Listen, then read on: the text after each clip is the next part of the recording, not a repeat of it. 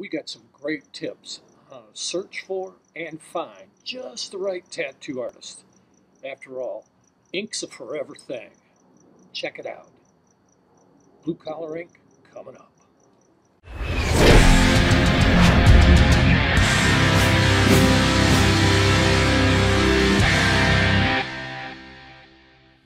Kahuna here.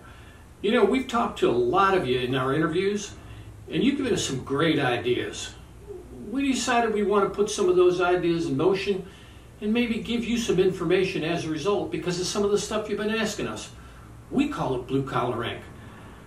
Katie's going to be the host of Blue Collar Ink, so I'm going to turn it over to Katie Kaz, and I'm going to let her tell you all about what we've got in store. Hey guys, Katie Kaz here for Tat-Stories. Thank you so much for joining us.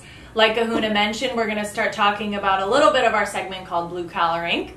We spent a lot of time, our team, myself, and Kahuna, soliciting answers from you all about what type of topics you want to hear about, what questions you have about the tattoo selection process, how to choose an artist, how to care for your tattoos. So we compiled a lot of those questions, and we're going to talk really candidly about some of the research we've done, even some recommendations and opinions we have, maybe a couple stories of our own related to those topics so you guys can learn more. And eventually we'll be asking all of you for more questions in the future so you can help be part of the conversation. We're going to bring you our first topic, and you know it was something that you gave us a lot of feedback on. As a matter of fact, it was the biggest question people had. Katie, tell them what it is. Yeah, absolutely. And rightfully so. So your guys' biggest question was, how do I search for and select the right tattoo artist for my tattoo? And this can be a particularly daunting decision, especially if it's your first piece that you're getting. There's so many things to consider, and we want to talk through that with some of you guys. Couple things to consider, and John, feel free to chime in here too. What's the style of the artist you're looking for, and does that align with the type of piece that you want? What's your artist's price range? Do they specialize in any sort of certain style, color, Japanese art, lettering, portraits? You can even go as far to say, does the artist and does their studio have the right vibe that I'm looking for? Do we get along, and are they hearing what I'm asking for in my piece? What do you think, Guna? Yeah, I think that's a really good thing to think about. The other thing I'd say is we want to give you some practical tips on how to search. Because you know what? If you understand how to go out there and find folks, then you can make the right choice based on the kinds of things Katie's talking about. So with that said, let's see if we can't dig and dive in and take a look at, how do you search first? Then we're going to talk a little bit about once you find some folks, how do you pick just the right one for that piece that you want? Absolutely.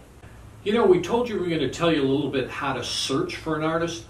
I'm going to throw it over to Katie, and she's going to give you some great ideas on how to use that wonderful thing called the internet. Yeah, it can be a little overwhelming sometimes with all the options that are out there. How do you even begin a search to figure out what artist do I want? How do I know if I even want them, especially if it's your first tattoo? So to narrow it down, there's 4 real simple ways if you're unsure where to start. 1, you can look on Instagram. Instagram is an awesome resource for a lot of artists and their shops. Most artists will have portfolios, images of their past work on their profile, and you can check it out, see if that's the style or level of detail that you're looking for. Another great one is Google. Hasn't let me down since. Type in artists or tattoos shops near you. If you're geographically limited, see what's available in your area. You can also see a ton of different websites and reviews just using Google alone.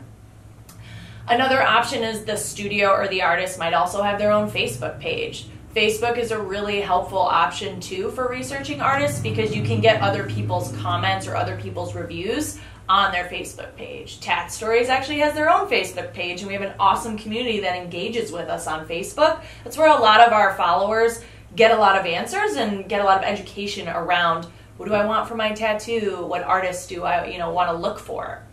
Lastly, you can also even look at Yelp. Yelp is a great resource because not only will you see images from that artist, you'll also be able to see reviews from people who have actually gone through that experience with the artist, and you can figure out for yourself what did they like, what did they not like, what's the price range of this artist, and does that fit my budget. The other way to look for an artist, good old-fashioned window shopping. Take a little stroll, especially if you live in San Diego. You can do it year-round. Walk around, see what tattoo studios are in your neighborhood. Stop in, talk to the artist, talk to the front desk person. A lot of artists will have books open and you can flip through their work right there in the studio. They also have flash art on the wall. If you like something, ask who drew it, see if you could talk to them and maybe start designing a tattoo of your own with them. And I'll actually turn it back to you, Kahuna, because little birdie told me that you're getting your very first tattoo in the next, hopefully 2 to 3 months if the world opens back up. So why don't you talk to us about what process worked for you in finding your artist and deciding, who you wanted to work with for your first piece? Sure. Before we do that, I want to say one thing about Instagram in particular. Keep in mind that a lot of artists change shops. The best way to follow them and to know where they are is to know their Instagram handle. Real important. So just a little tip that we learned within our travels talking to different artists. Now for me, I've actually picked an artist to do a memorial piece, and his claim to fame is he actually tattooed somebody's ass, and we interviewed him about it. That's what did it for you, huh? Yeah, that definitely was it. I think the important thing associated with my selection of him, and his name's Hollis Cantrell, he's out of Glendale, California. Shout out Hollis. He's an awesome guy. We clicked. We've got the same kind of bizarre sense of humor. I think that he understands what I wanted and why I wanted it. He really got into the fact that it was something that he doesn't normally do, but he's incredibly talented. Has a lot of different styles. So as a result, it was pretty easy for him to look at it and figure out what my tattoo would look like. So from my perspective, rapport is an important consideration. I had it with him. We've interviewed him a couple of times, and every time he's been a joy to have a conversation with. And I really appreciate the talent that he brings to the table. And for me, it's exactly what I need and want. So Kahuna, then the burning question is the memorial piece going to be on your butt? Nah, I can't put my mom on my butt. It's just not going to happen. But I will tell you this, folks. There's a lot of interesting people in that piece. And when I get it, I'll come back and tell you all about it, because some of them you won't believe. So with that in mind, guess what? Let's see if we can't move on and give you some information associated with the actual selection process. Because you heard a little bit about mine.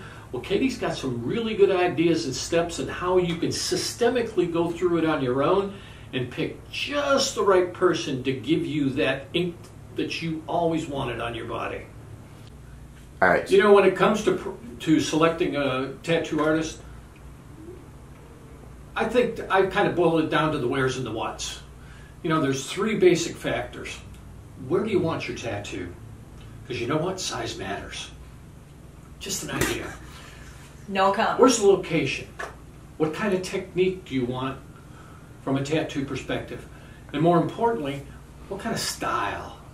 Do you want tribal? Do you want traditional? Do you want neoclassical? What do you want? Do you want blackout? You got to know these things. You got to have an idea of what you're looking for, because tattoo artists can specialize. And as a result of that, you want to make sure that you get folks that specialize in the style that you want. There are some that could do multiple styles, but you want to make sure that you get the right one related to that. So the big part of any of it is communication. Katie, why don't you tell them a little bit about how you communicate with your artist and the things you've seen that might help them? Yeah, absolutely. And I can't stress this one enough. I think it's really important to understand that when you go for a consultation with your artist, or even just talking to them casually when you step into the shop, it's a two-way street. It's not dissimilar from like a job interview. You have to not only decide if that's the artist that you want, but they're also deciding, is this someone that I want to represent my artwork for the rest of their lives? And that can, take a few different forms when you communicate with them. I think communication is really big when you might not have photos or a drawing of your own that you want to work from. I've seen people walk into a tattoo studio and describe something off the top of their head, and it's up to the artist to interpret that and really build it into a piece that they're looking for. So being able to communicate what aspects of the tattoo are important to you. Is it non-negotiable about where it goes on your body, or are you willing to be flexible about that? And then don't be afraid to ask follow-up questions. You can text your artist, email them, give them a phone call, whatever they prefer, to make sure that, if they send you a draft or if they say, hey, did you want this in color or black and white, you can be very clear about what you're looking for and sort of build that piece together as you go. And I can actually give you an anecdotal story. One of my favorite pieces, which is a Irish chalice on my inner bicep, shout out to Bill Webb from Heart and Soul Tattoos in Chicago. I went to 3 different artists before I found Bill, and he was willing to work with me on what I wanted. And that can be a little bit of a stressful process sometimes. I had 2 other artists tell me, no, I'm not willing to tattoo you, what you're asking is impossible, or it's not something that I'm comfortable putting on your body. I debated with folks about the angle of it, how big, how small, how much detail. And then I sat down in Bill's shop. As soon as I sat down and was talking to him about what I wanted, he understood the importance of it to me. He was willing to go the extra mile and figure out, where do you want this on your body? Okay, the metal work is important to you. We'll put special emphasis on that and pull back on some other detail to give you what you want. He was extremely flexible, and it was a really great series of conversations with very clear communication that resulted in one of my favorite tattoos to date. You heard it, folks. You get your favorite ink if you're aligned with your artist and you're in constant communication and you guys are speaking the same language. Absolutely, and if you like what you hear, feel free to set up a consultation. Some of these conversations might happen during a consultation, some might not. Some artists will sit down with you to have a consultation and then bring you the draft the day or tattoo, and still then you guys can talk through a couple tweaks here or there. Artists have some really amazing tools these days. They use digital iPads, photo editing software. You can move pieces around, you can shade, unshade, really making sure that the artist is comfortable putting that on your body with that level of detail, but also that you're going to be proud to wear that tattoo for the rest of your life. Absolutely, and I said it before, and people probably blanch, but I'll say it again, size matters. Because where you put it on your body, guess what? The size has got to scale to the part of your body that it's going. Then it looks so much better. And your artist will know that. And they're actually very good at helping you when you've got a rapport to say, that'll look pretty good right there. Or they might go, no, you want to put it over here. And you know what? Most of the time, they're right. Absolutely. As a female, for example, I've had artists who've been really helpful to give me feedback on, well, if you want this to really kind of flow with your form around your hips or around your torso, as a female, if you want it to look like a feminine enhancement to your body, I would recommend doing it this way or angling it slightly different. And it actually really makes a huge difference in how that tattoo not only looks, but moves on your body as you go throughout your day. So keep in mind, folks, 2 things. Where it is, how big it is, and you know what? Ultimately, from a gender perspective, it may look good on one body type versus another. Take all those things into consideration as you start to plan for your ink. We've covered a couple of steps that are important in finding a tattoo artist. How you search, and how you actually select an artist, and some of the practical tips to finding just the right person. But you know what? We want to do so much more at Blue Collar Ink. We thought we'd bring you some of the ideas that tattoo artists have when it comes to developing that rapport. What do they have to say? Take a look at this and see what some of them have to say about their experiences in establishing relationships, putting ink on folks' bodies, but more importantly, helping people select and get just the right ink. Take a look. My clients are super considerate. Like, if they are running late or they need more time to get to the studio, they give me a heads up. If I'm running late and I have to give them a heads up that I'm running late, they don't stress, they don't pressure me, they don't get bent out of shape. They're understanding about this harsh Houston traffic. Second thing that makes a client a favorite of mine is that they remember to get me treats. I love energy drinks and I love food because hungry artists do not pull straight lines. So they make sure that, to ask me if I'm hungry or if they can bring me some snacks or if they can bring me food. I've had anything from homemade cookies to like steaks from Saltgrass Steakhouse get brought in for me. I'm such a sucker for steaks. And homemade food, though. Homemade food made with love is always the best. Pork free, though, because I'm allergic, alright? And then besides that, clients that refer to me, other clients that are just like them. Like, they love being obnoxious and bragging and tagging me in their posts on Instagram, in their posts on Facebook. Well, what I think makes a great client and are good characteristics of a good client are being very open and free with the design process, letting the artist pretty much take creative freedom, and also just not being real nitpicky, and just having a good time, good attitude about it all, and yeah, just being really open. That's probably what I would say. You know, Katie's got some other interesting ideas and important things you need to think about when it comes to getting a tattoo and talking to an artist, maybe evaluating what they can and can't do and what their shop's all about. Katie, why don't you tell them some of the things you've encountered? Yeah, absolutely. I know we talked a lot about communication, which I think is definitely a number one priority when it comes to figuring out what artist is going to be right for you. There's so many other factors to consider as well. One really important one is going to be what's your budget and what's the price range of the artist and the shop that you want to go to. There are different ways that artists structure their pricing. Some might do it by the hour, some might do it by the size or the complexity of your tattoo. Some might even do it in bulk if they say, okay, you're getting more than 3 hours worth of a tattoo. Instead of $150 an hour, I'll knock it down to $125 because you're getting a very large piece.